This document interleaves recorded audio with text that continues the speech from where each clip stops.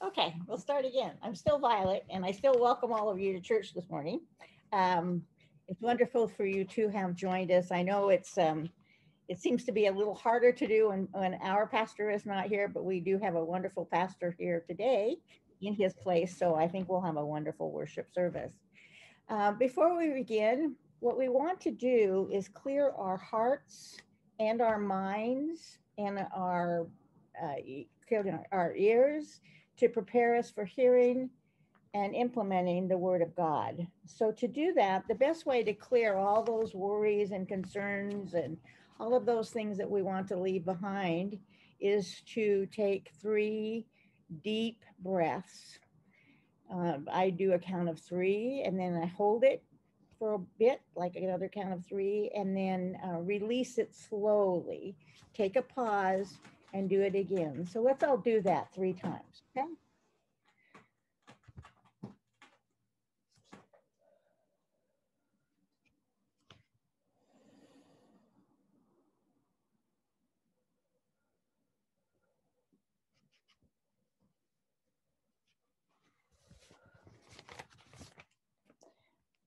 Let us begin with prayer. Lord God, we declare your goodness. You are great and worthy of all praise and adoration. You created all things. You are to be honored and worshiped. You are eternal, awesome, and majestic. How beautiful, how dazzling you must be. As we come to you in reverence, Lord God, we see our complete unworthiness to step into your divine presence. We exalt you because you are holy, good, and faithful. We praise you because you are love. You are rich in mercy and full of grace. We are amazed that you should bother with us at all. We acknowledge we've defied your holiness and broken your laws. We have wanted to go out on our own way. We confess our sins. Forgive us and cleanse us for these wrongs. Purify our hearts afresh, we pray. May we show our gratitude for your forgiveness by leading lives of service, giving ourselves humbly and willingly to serve others in need. Come and show yourself more and more. Come and shine in our hearts even more brightly through Jesus Christ. In his name we pray. Amen. So Tom is going to put up the bulletin board, the community news bulletin board. The first thing we want to remind you is that we do email out faith news every Thursday afternoon. If you're not on that, if you're not on that email link, be sure and contact Rachel at the admin email that is on your screen right now. Let her know that you want to see it. These are really, it's a great little bulletin to keep track of what's going on, what might be happening even before Sunday, what different task forces are up to. You know, for a small community, we're very active. So it's wonderful to be able to keep up on that. And like I said, the best way is Faith News. We are also in September, which is just a week away. We're going to be putting a new article in each month about the people's names and dates whose birthdays are coming up, but not the year. We don't want to tell anybody the year unless you want to, but we need to know who's going to be born each month and who has anniversaries and any other special momental days that you might want us to know about, and so that we can offer felicitations and celebrate with you. So be sure and go into the online directory, and when you go to your name, you'll have the opportunity to edit. And when you edit, you can add important dates, and we'd appreciate you doing that. So the next up is Pastor David's anniversary. That is continuing along. You undoubtedly got the email about it. Actually, I think it came out with Faith News today or Thursday. So you know that it will be on September 19th. We'll begin at the regular time of 9:30. We'll be partially church at the beginning and then party the second half of the service. It's going to be it's definitely going to be the definition of weird church, because we're going to do a lot of different and really kind of exciting and fun things, all in an effort to show Pastor David how much we love him and how much we've appreciated his guidance over the last 10 years. So please make a real effort to attend. Even if you're out of town, you can fight with Zoom. It doesn't really matter where you're at. And we'd love to have everybody come, plus any special guests, and you can pass that along to anybody that you know of, who maybe attended ChristChurch before and might want to come and celebrate with him. We have, we've kind of designated Insomnia as being our meeting place on Saturday mornings at 9:30. Various people show up, and you can drive through to get your coffee, so you don't have to go inside. Or you can go inside and get your coffee. And then we generally meet around the picnic tables, which are just to the, if you're facing Insomnia, they're just to the left of the Insomnia shop. And we meet around 9:30. It's very informal. Just whoever's there gets to chat with each other. And masks are not required. We follow CDC guidelines. Since outdoors, small group, we don't require masks, but you can wear them if you want to. We are certainly accepting. We don't look down on anybody that wears masks or anything, so don't worry about that.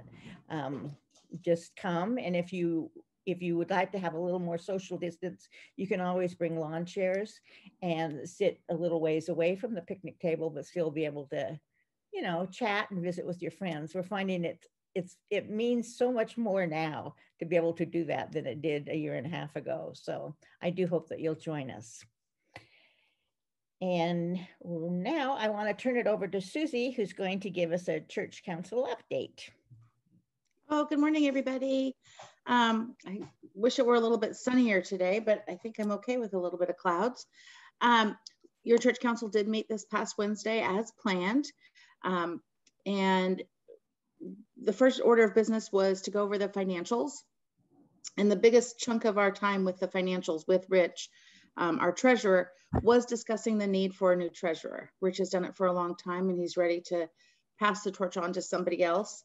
I know there was a little article in Faith News about it, and you can reach out to Rich or myself or to Rachel, and we have the job description as well as a page that kind of indicates, how much time we're looking at that a treasurer would spend, and some additional requirements. You don't have to be a CPA or have an accounting degree to do it. It's in QuickBooks, so I think it's accessible to a lot of folks. It is not accessible to me, but I know it's accessible to a lot of folks to be able to do it. So think about that. Think about who you might know that would be willing to take on that responsibility. Again, they can be a member of church council, or they can choose not to be a member of church council. But that's sort of up on our list of must get done items.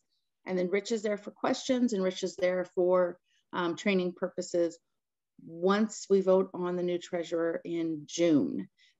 So it's not, if you know somebody who wants to do it, it's not that they have to start doing it right away. It wouldn't be until next June. The other discussion we had at church council is about how we get everybody in our community involved in what goes on in our church, and for us to start working through our list of priorities of things we want to accomplish as a church. So be looking to Faith News in the next, I would say probably month for some additional updates of ways that you can get involved. And in the meantime, if you can be thinking about the gifts that you have, the things that you're really good at or you're interested in doing, and how you might be able to apply those to your church. And that will help you, I think, figure out what team, what committee, what task force you want to participate in. So think about that. And in the meantime, if you can continue to pray for your leaders that were guiding us all in the right direction, and letting the Spirit move us as we need to. I don't think there's probably any questions. If there are, let me know. Otherwise, Violet, back to you. Okay. We are an Reconciling in Christ community congregation.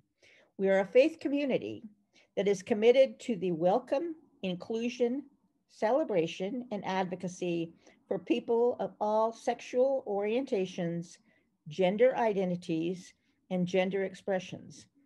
And we strive to work for racial equality and are committed to anti-racism. We have, some people might be joining us this morning or some other day, whatever, at our YouTube channel where we have our weekly services and other important videos that we post there. They're generally posted the Sunday afternoon or Monday after church. Well, David is out of town on vacation. Those are being held up and he can do them when he gets back. And it'd be nice if we had volunteers who he could maybe coach how to do that. And then he wouldn't have to do it every Sunday because he has plenty of other stuff to do on Sunday. Anyway, we would like to have some volunteers to help him with that. If you'd like to offer, just let us know.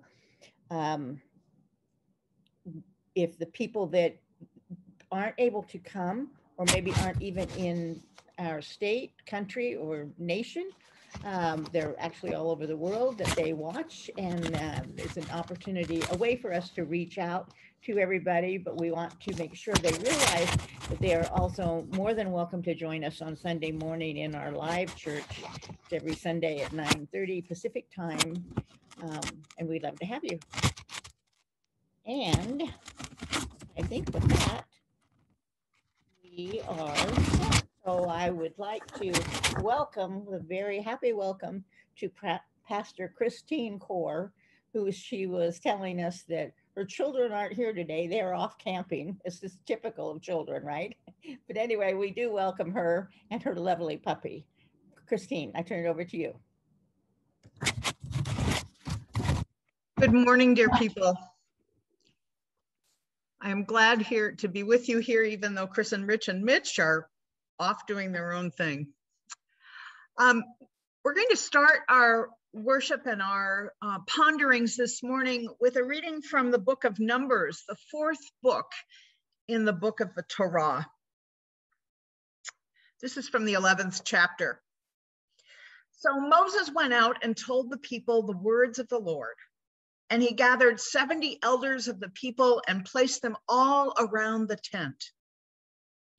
Then the Lord came down in the cloud and spoke to him, and took some of the spirit that was on him and put it on the 70 elders.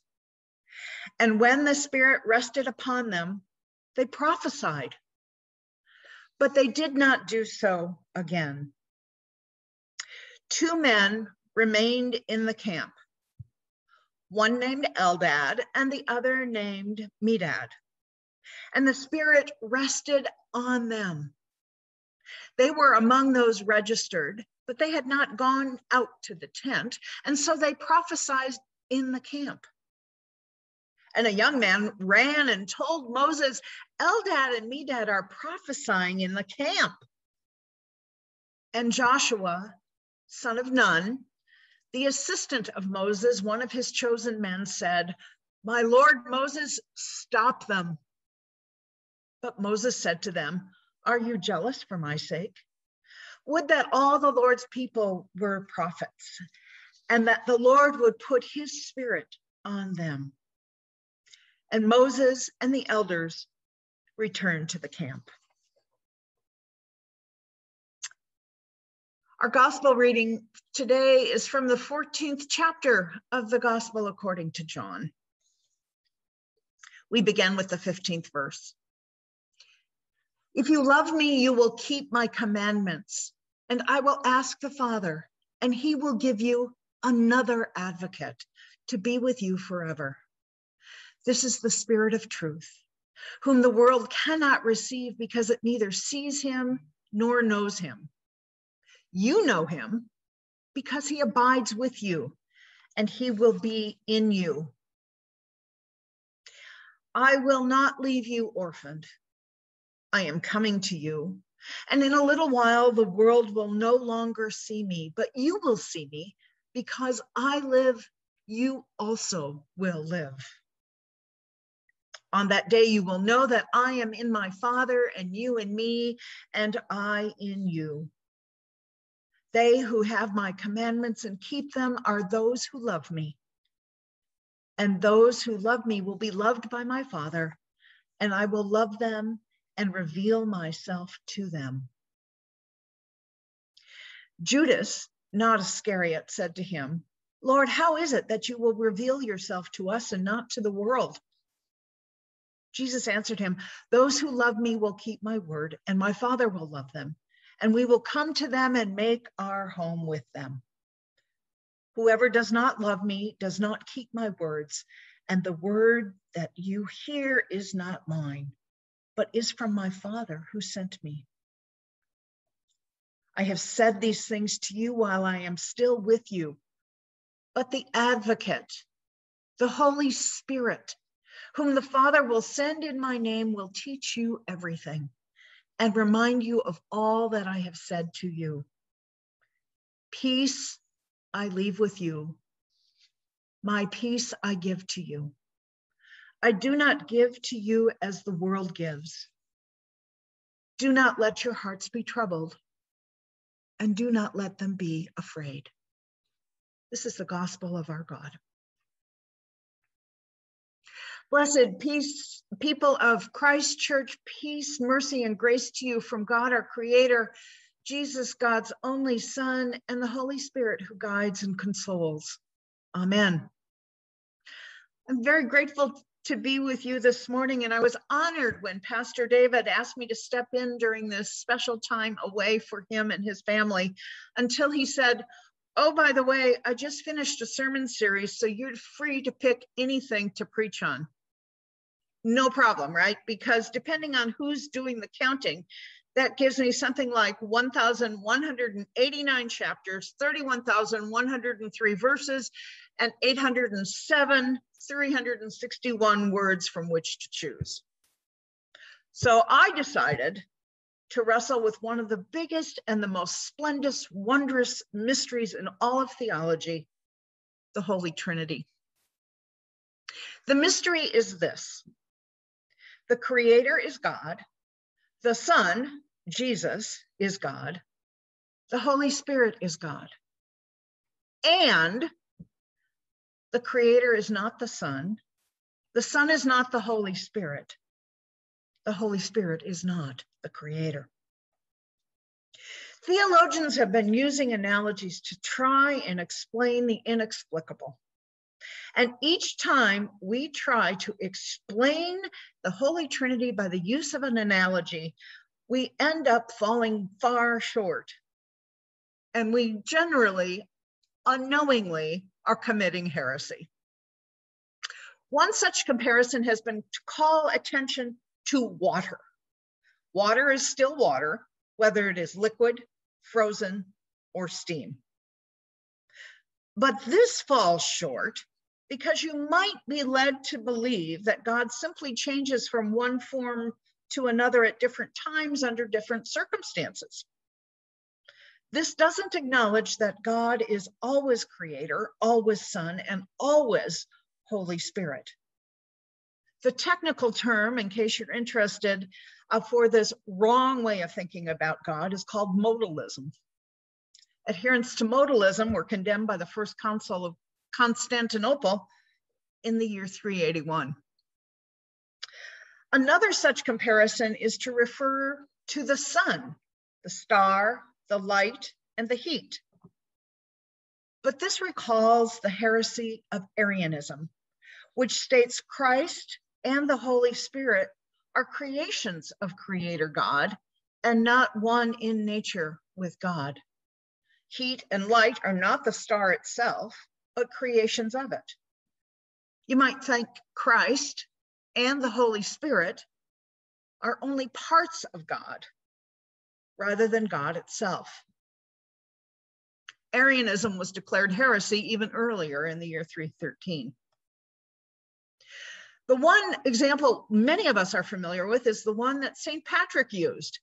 He used a 3-leaf shamrock in his wonderful adopted country of Ireland to talk about the Trinity. Although this may be more legend than truth, nonetheless, using a 3-leaf clover to explain the Trinity is partialism, And it's another heresy that asserts that the Creator, the Son, and the Holy Spirit are not distinct persons of the Godhead, but are different parts of God, each comprising 1/3 of the divine. Every single attempt by humans to explain the Holy Trinity have fallen short, because the fact of the matter is that the Holy Trinity cannot be comprehended by human reason and is only understood within the mystery of our faith. It seems we must accept that fully understanding the Holy Trinity is simply beyond humans.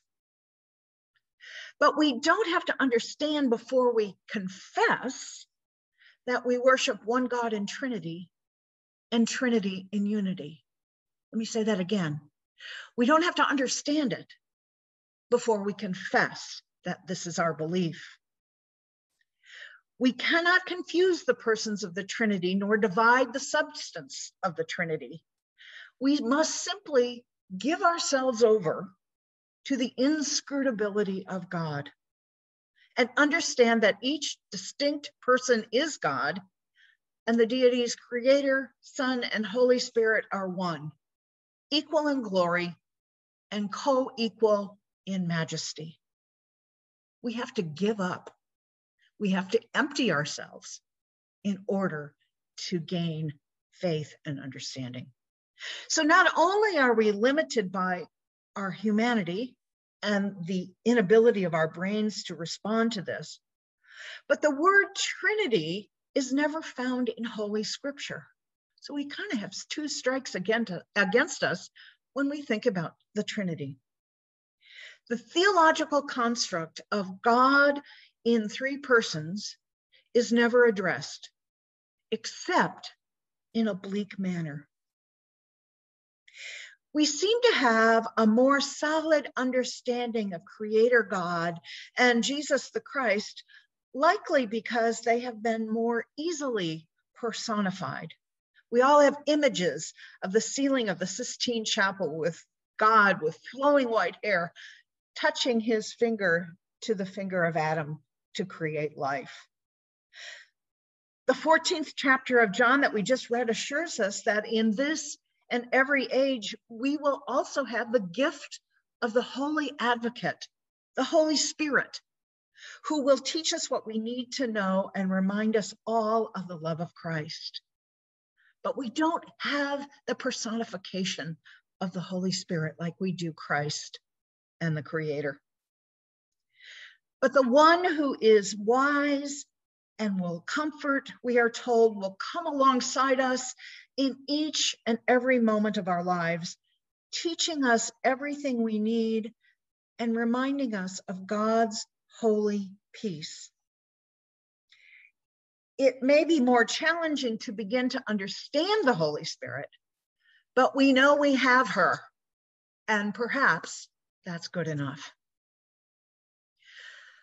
But in reality, the Holy Bible points us to the concept of the Trinity from the very first verse. It's that oblique reference that I keep talking about.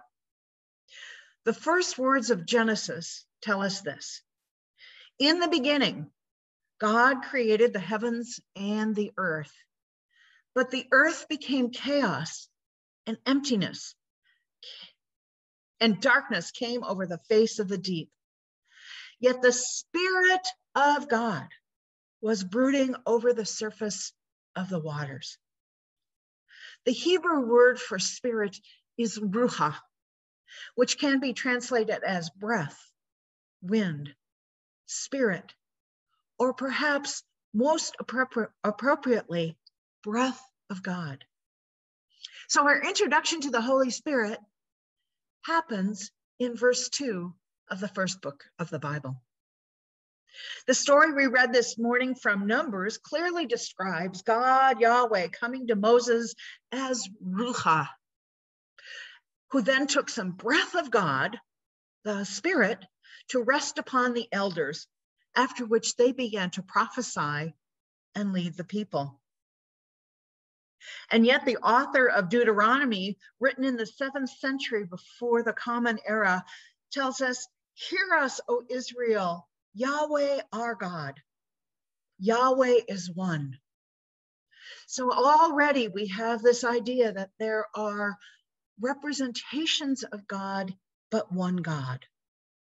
And this declaration of the Old Testament was affirmed by Jesus himself in Christian scripture. In the book of Mark, Jesus answered him, "First of all, the commandments is, hear, O Israel, O God, our God is one." We know all of this intellectually, and yet we cannot be expected to ever fully explain the Trinity. Our understandings and the language that comes from our intellect will always fall short. They will always be inadequate.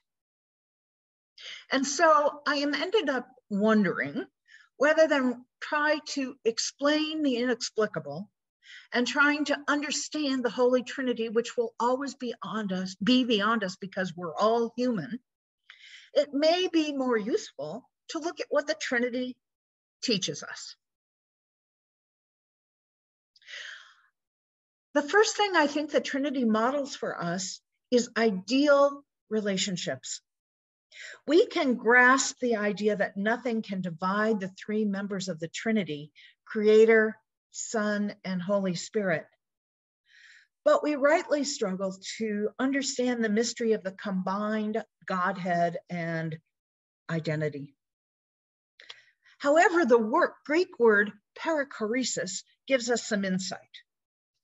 The word comes from peri, meaning around, and choresis, meaning to give way, to make room. Choresis also is the root word for choreography. Perichoresis can be translated as rotation or going around. Perichoresis might be pictured as a choreographed dance with all members of the dance party moving as one, precisely, fluidly, and with great joy and delight to create a meaningful work together. This is a relationship of glory, generosity, and action, focused on each member of the Trinity without losing sight of the entire magnificent relationship. The Trinity also teaches us the delight of diversity. When we name God as Creator, Son, and Holy Spirit, there is an affirmation that there is an innate plurality to goodness.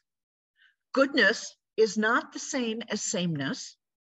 Goodness, to be goodness, needs contrast and tension, but not perfect uniformity. If Creator, Son, and Holy Spirit are all God, yet clearly different, we joyfully embrace the difference.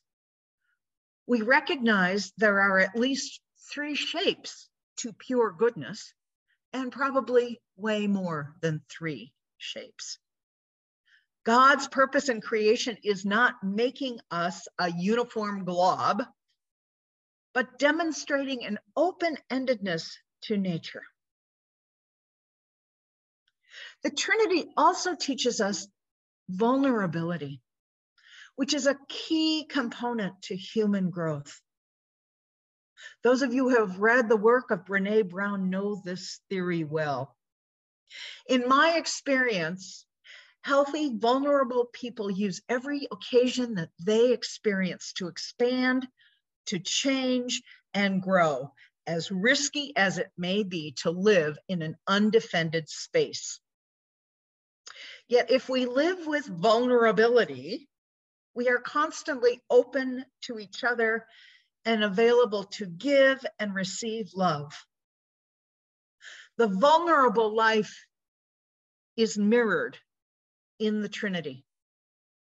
3, yet one, handing themselves over, emptying themselves out, and then fully receiving what has been handed over. Forces of love flowing through, out, and beyond.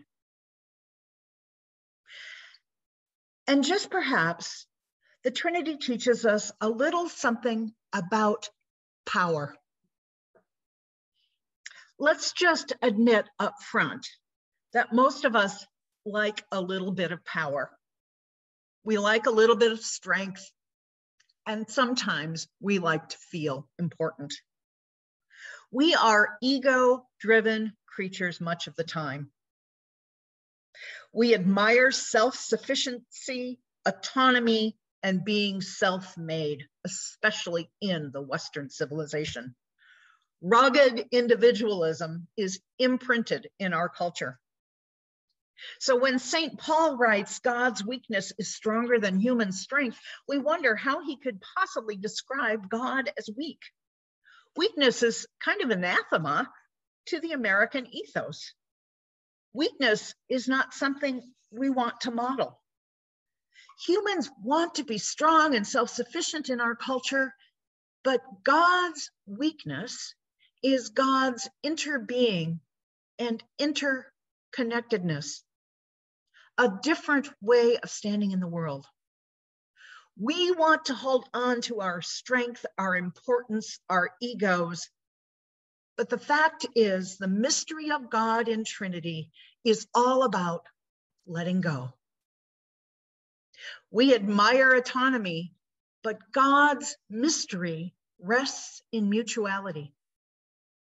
We like to be in control, but it seems God loves vulnerability.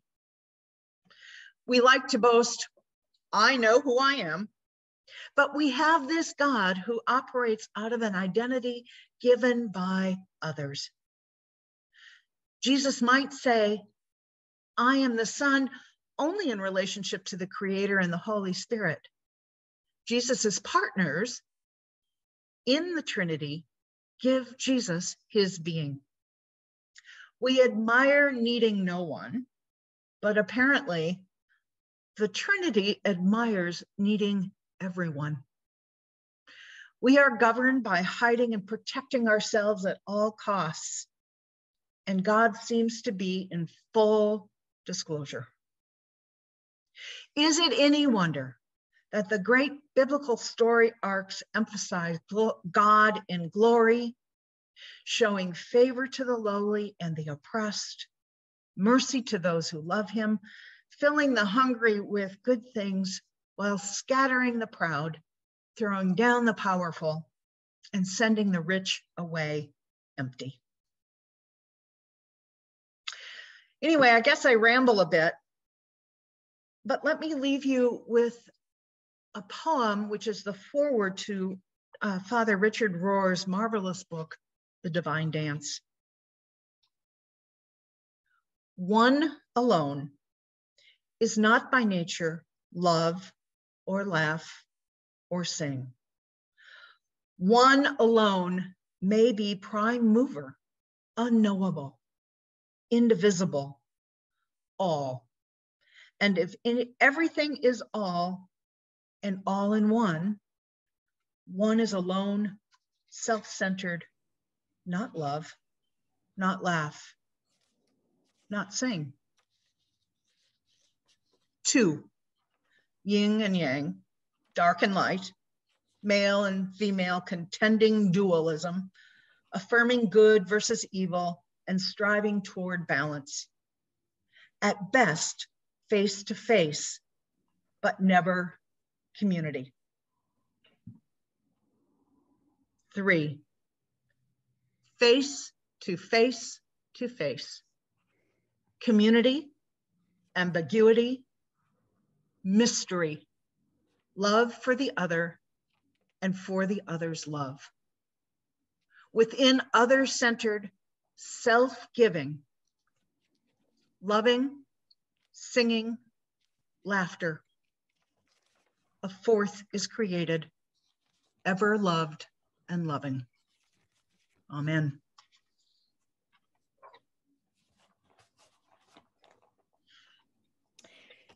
Thank you very much, Pastor Christine. That was a wonderful message. We appreciate your sharing it with us. I'm going to ask everybody to remain muted and sing along with the worship team as they entertain us with Holy Spirit.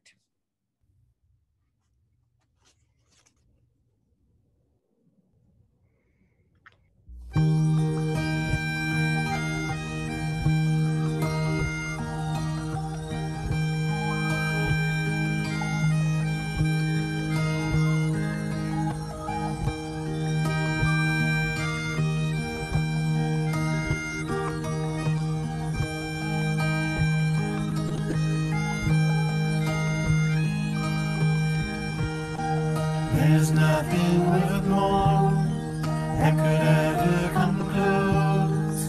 Nothing can compare. You're our living hope. Your presence, Lord.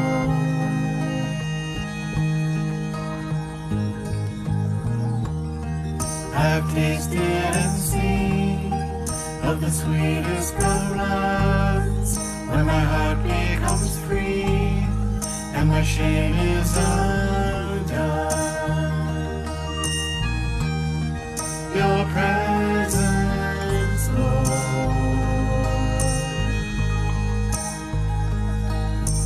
Holy Spirit, you are welcome here. Come flood this place and fill the atmosphere. Your glory, God, is what our hearts long for, to be overcome by your presence, Lord. Your presence, Lord.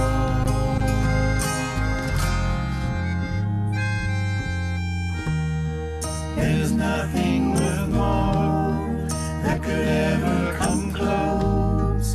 Nothing can compare. You're our living hope. Your presence, Lord.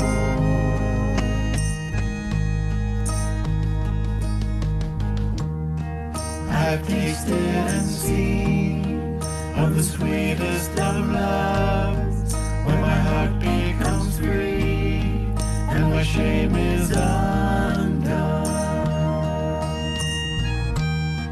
Your presence, Lord.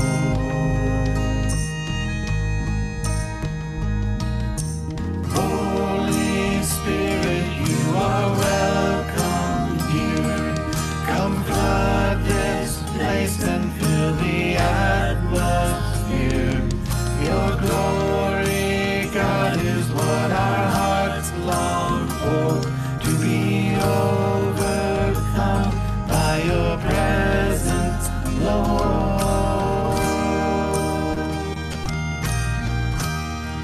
Your presence, Lord. Let us become more aware of your presence. Let us experience the glory of your goodness. Let us become more aware of your presence. Let us experience the glory of your goodness. Let us become more aware of your presence. Let us experience the glory of your goodness.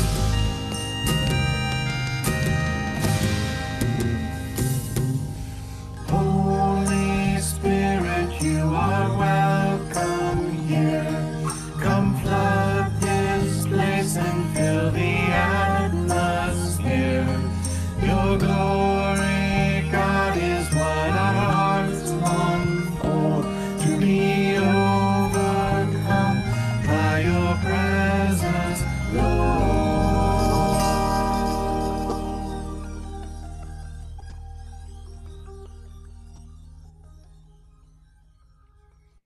That was lovely. Thank you so much, worship team. It was wonderful to hear that song. But first, may the peace of the Lord be with you all. We're now going to go into our breakout rooms that will be assigned. And I would like you to keep in mind the following question, or discuss the following question. What, if anything, did you hear about the Trinity that surprised you?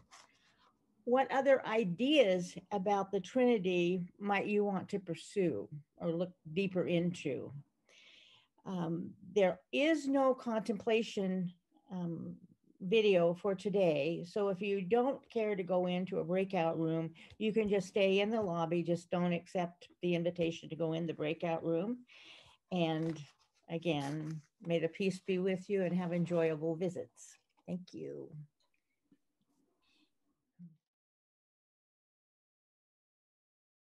It's all quiet. Did you talk about the Trinity? We're just about to get into that. Jane and I were talking about gardening and about our daughters going to on trips. So yeah. The end of it kind of took me by surprise. All of a sudden, she was gone.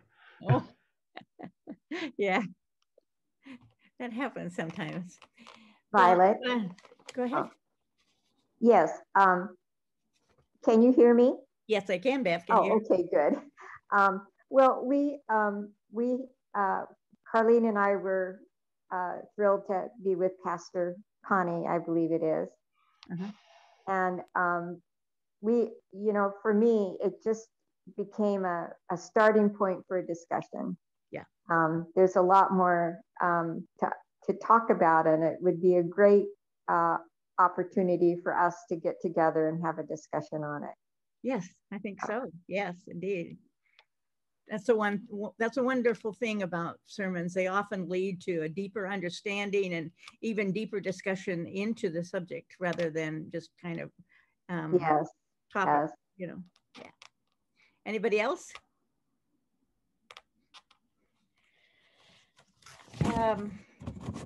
Okay, we're going to join together now in the congregational prayer. I am going to begin, and as I end a petition, or after you all join in and say your own petitions, each petition should end with, God or Lord, in your mercy, hear our prayer.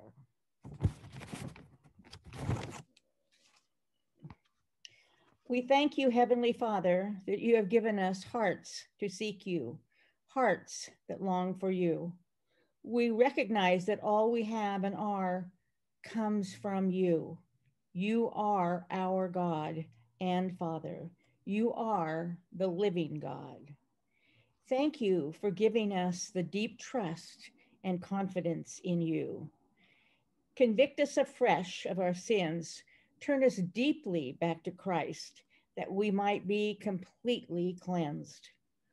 We acknowledge that we are sinners, but we worship you that you have left us in our sins, but have come to us in Christ to forgive us, to purify us, and to bring us home to yourself.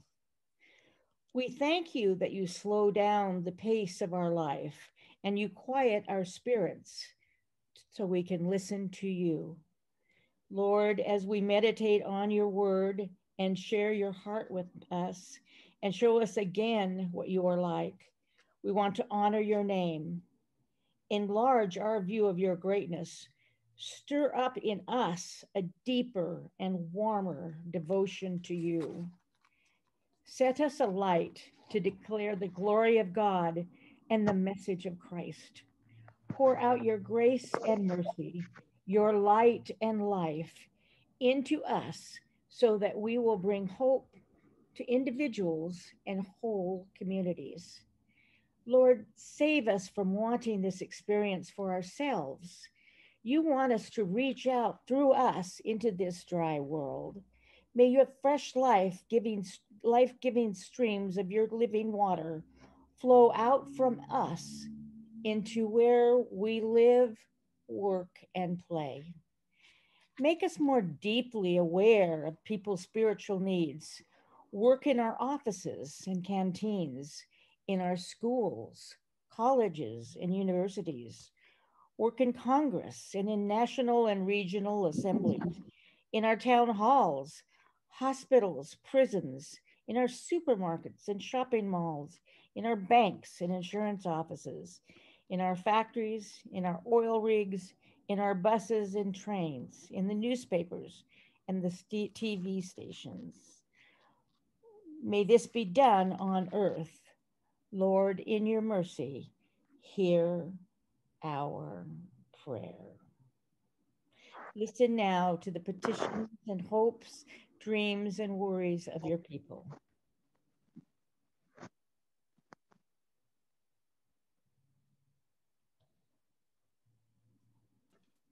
Pastor Christine. In the mystery and grandeur, we see the face of God.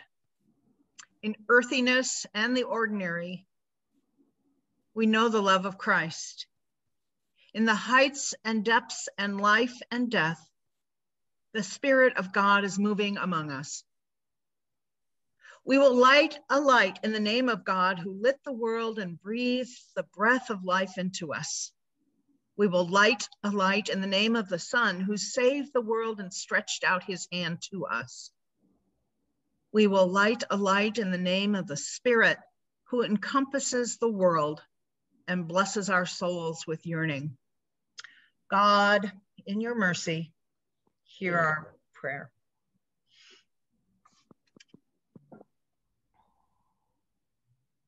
Our Heavenly Father, there's so much going on in the world, in our community, that is heartbreaking. And it's hard to know where to even start to pray for. But I pray that you will give voice to our prayers in our actions and how we treat other people, and that the healing of the world might start with us. I pray for your blessings and healing upon the people of Afghanistan, the soldiers who have fought to keep the peace and freedom there. I pray that you will be with the healthcare workers who have fought so long to heal the nation of the pandemic, of the firefighters who are battling dangerous blazes across the country, and political division in our own community. Lord, in your mercy, hear our prayer.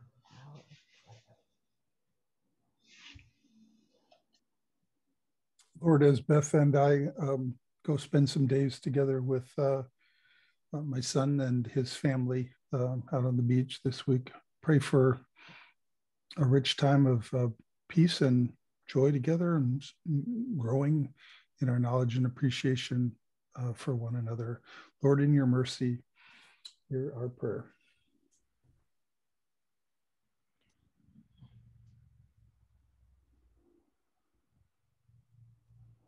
Lord, I lift up Pastor David and all of the things that they're going through with the wonderful family celebrations and being away.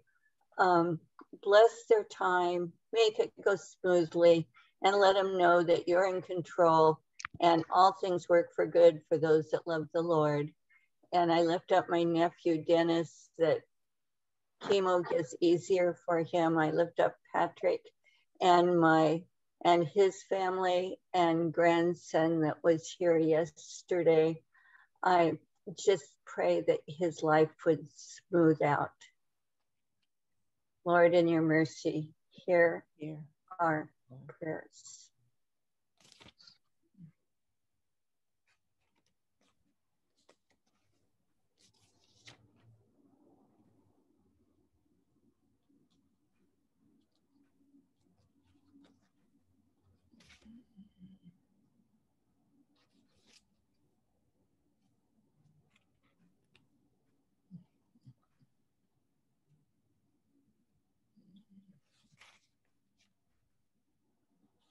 The eyes of all look to you. and you give them their food in due season. You open your hands, satisfying the desire of every living thing. Hear us as we pray in the name of your Son, Jesus the Christ. Amen. We continue with our worship service, and I invite you to bring close your elements of bread and wine, that they might be blessed.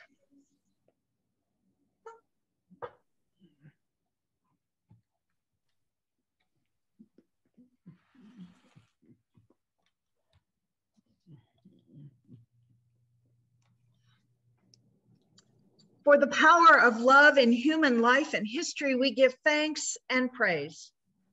Long ago, our ancestors knew love's power, and they became the tellers of love's tale. Love bound them in covenant, teaching them to live in community with compassion and concern for the poorest among them. Yet centuries of domination and violence shaped a different kind of community based on selfishness and inequality. In the struggle against oppression, Jesus became the face of love, showing us the way to abundant life. In word and deed, he announced love's new reign among us, a reign of justice, reconciliation, and peace. Filled with the courage and passion of love's spirit, he gave his life to challenge the unjust systems of this world. On the night of his betrayal and arrest, he shared a meal with his friends.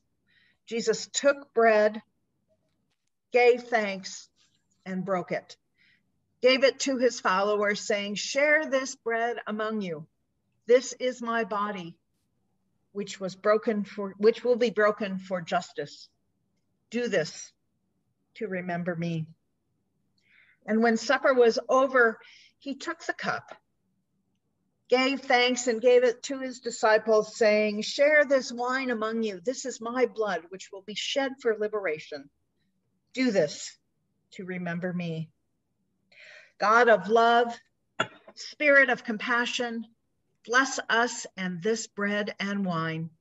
May this meal be food and drink for our journey, renewing, sustaining, and making us whole.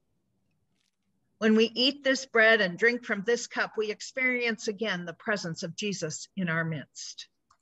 And we pray the prayer Jesus taught us. Our Father, who art in heaven, hallowed be thy name. Thy kingdom come, thy will be done on earth as it is in heaven. Give us this day our daily bread, and forgive us our trespasses, as we forgive those who trespass against us. And lead us not into temptation, but deliver us from evil. For thine is the kingdom, and the power, and the glory, forever and ever. Amen. The table is ready with the bread of life for all who hunger, and the cup of compassion for a broken world. All are welcome. Come, the feast is spread.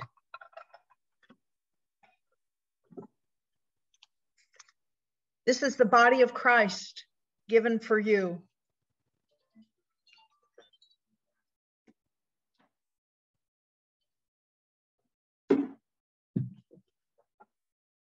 This is the blood of Christ shed for you.